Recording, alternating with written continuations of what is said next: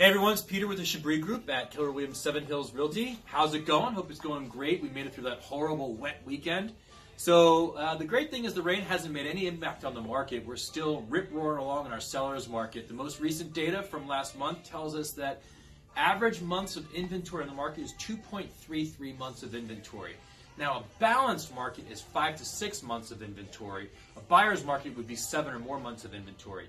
At 2.33 months of inventory, it is still very much a hot seller's market, and we're seeing it in the average sales price. It continues to raise at least 5% year over year. We're in our 25th month of consecutive year over year increase in the average sales price. So life is good in Cincinnati. If you have questions about your real estate value, we're here. But more than anything else, we just want to reach out and say hello. We'll see you soon.